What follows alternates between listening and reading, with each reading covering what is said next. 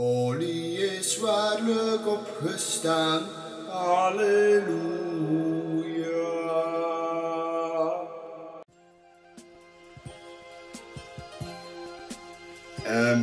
Hier zie je de kaart richting Hellenthal. Hellenthal ligt ten oosten van België. En in 2002 besliste Herr Iwan, hier rechts, om samen met mij, toen nog geen motokledij hebbende Ollie, om richting Hellenthal te gaan. Hellenthal in de Eifelstreek, prachtige motobaan, echt enorm chic. En het eerste jaar hebben we dat gedaan met tent. Dat was zeer leuk. Wel een beetje tjongen als het regent, omdat je motorkledij niet kan drogen. Dat is wat, was daarvan.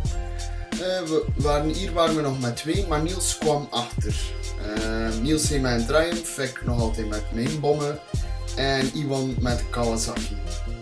In Duitsland mogen de tanks echter maar 30, dus daarvoor moest je wel opletten.